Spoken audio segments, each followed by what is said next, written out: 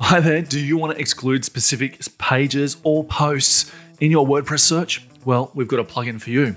It's called Search Exclude. Now, there was a plugin on WordPress.org called Search Exclude from a company called Quad Layers. Now, recently, people have been commenting on that saying, hey, this is all filled with bloatware and advertising.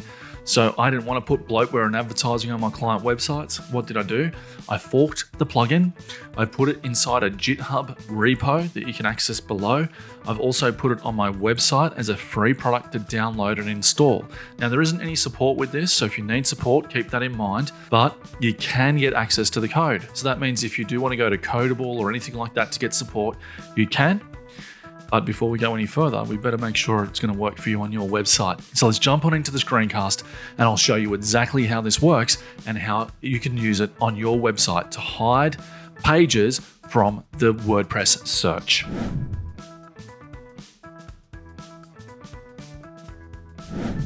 Okay, so here's the Search Exclude plugin that I forked.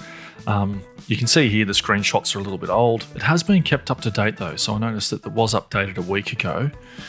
But when I looked at the ratings here, what I noticed is the only recent good rating in the past sort of 7 months has been, it's good, but hoping it could be better. Secondly, there was a lot of this stuff on bloatware. So you can see that there was bloatware after buyout.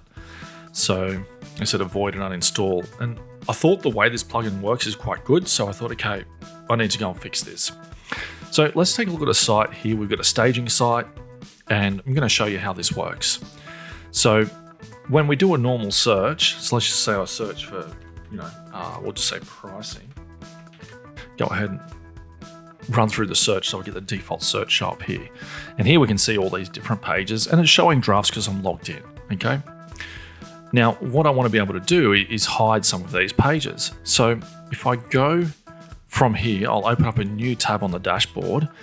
Now we've got this exclusive accelerator offer right here and the homepage. Both of those, I don't want people to see it when they search for pricing or anything for that matter. So I go over to pages, to all pages. And now that the plugin is installed, I've got this search excluded, visible or hidden.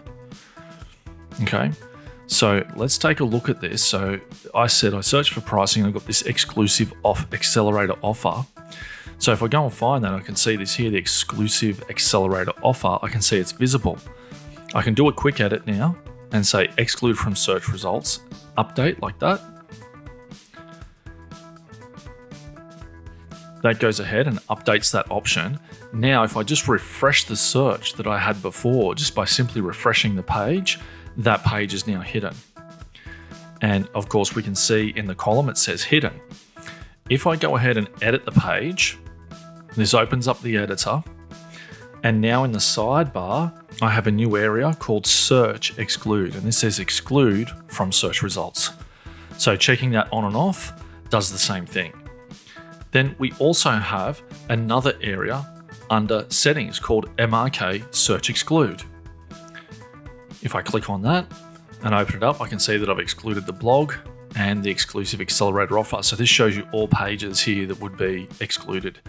Now this works for anything. So I've got a custom post type of products here. So we can see that because I've got that, I have the search excluded item there with the visible and hidden there too.